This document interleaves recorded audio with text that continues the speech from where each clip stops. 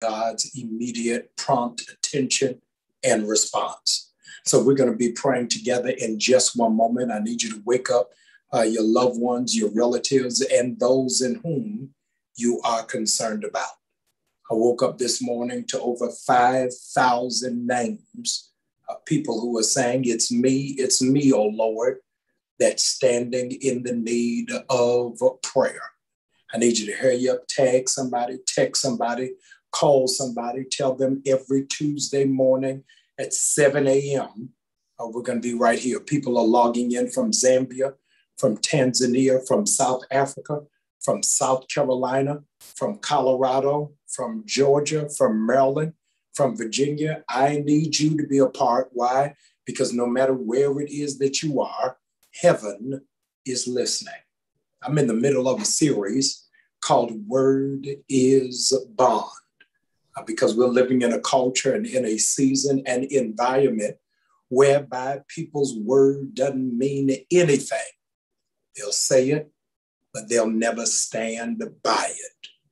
The thing that you have to love about the Lord is that he always stands on his word. And I believe that the word of God is true for your life and that everything that he's promised you is about to come to pass. I want to pray with you. And while it is that I was out doing 4 miles this morning, God said, I need you to be a spiritual cardiologist and deal with what's going on people's hearts. There's so much going on in your heart, and you forgot that Jesus said, let not your heart be troubled. If you believe in the Father, believe also in me. So much is going on in your heart, pulling on your heart. Pressure is on your heart. I don't want you to have heart failure. I'm not talking about heart attacks. I'm talking about heart failure where you stop believing. You stop expecting, stop trusting. God knows I don't want you to get to that brink where you stop loving. I need God to touch our hearts. I know so many of you have got some fiscal concerns and challenges and occupational pursuits in which you're going after, an educational thrust in which you're trying to obtain. But today I want to pray for your heart. Would you do me a favor? I'm going to pray for you.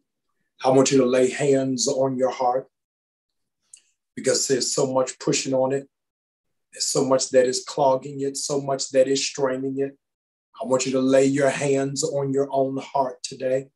Those of you who are online, I want you to put hearts on the screen if this resonates with your spirit.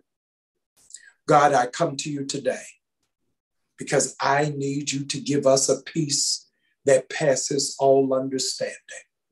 I need you to touch hearts because we're right on the edge of becoming bitter, becoming angry, of becoming vengeful. I need you to touch hearts because so many of us who are tapped in were unable to sleep last night because of what has occurred in previous days. Touch hearts because our hearts are strained because of somebody who we care about, somebody who we love, somebody who we are concerned for. God, I am asking you to touch our heart so that we would, in fact, find the joy that is unspeakable. I need you to touch our hearts so that we would have enough room for forgiveness and compassion. I need you today to touch our hearts so that we can finally let go of what we have been unhealthily holding on to. I need you to touch our hearts so that we have room to believe in something that is new, something is novel, and something in which we have never experienced. Touch our hearts today so that we can see the good in evil people. Touch our hearts today so that we can see our hearts when it is that we look out the window about what other people are doing, but fail to look in the mirror to see what we are doing. Touch our hearts so that we can extend ourselves to somebody who's going through, but we don't have the words, the wisdom, or the counsel to help them. I need you, God, to touch hearts. Touch the heart of somebody who's laid up in a hospital, somebody who is in hospice, and all the more, somebody who is at home, who is afraid to go seek out care. God, I need you to touch the heart of some angry child. Touch the heart of some frustrated senior. Touch the heart of some unmotivated millennial. Touch the heart of some burdened baby boomer. Touch the heart of somebody who is joyless in Gen Z. God, I need you to touch hearts, and I need you to do it now.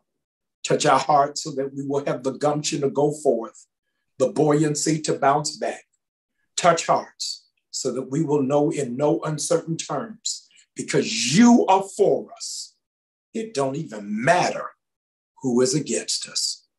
It's in your name, Jesus, the Son of the living God, that we pray. Amen. Friends, tonight at 7:30, I'm going to be teaching about bonds and the bond that you have that is unbreakable, the covenant that you have that is unshakable, the commitment that you have that is unwavering. At 7:30 on the platform that you're watching me right now, I'm going to be doing that.